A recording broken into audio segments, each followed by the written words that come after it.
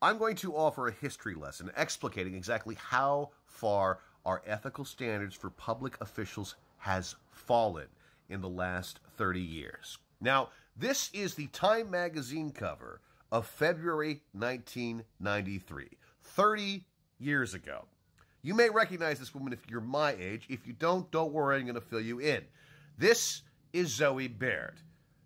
The incoming president, Bill Clinton, wanted a woman for Attorney General. So he nominated Zoe Baird, but there were some problems.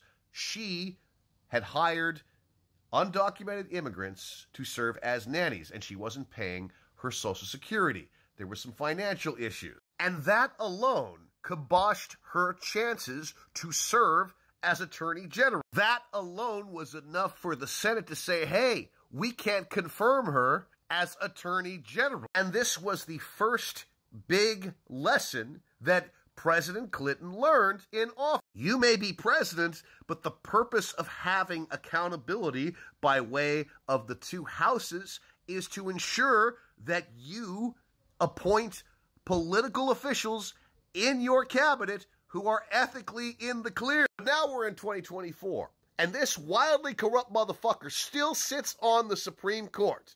If the Zoe Baird standard were applied to him, it would be like 25 Zoe Bairds of incrimination. And the Senate has done fuck all to impeach the wildly corrupt Supreme Court justices who are now sitting on the fucking bench. What is the fucking purpose of having checks and balances if you don't go back in time and see exactly what exacting standards we held up to Zoe Baird? Democrats are the biggest fucking milquetoasts in our political history because they have sat on the sidelines as these ethical standards have just vaporized so that they don't actually mean anything anymore. Here's a fucking thought. Maybe we might have better fucking people in power if we actually applied ethical standards. Stop whipping out on this shit, Democrats.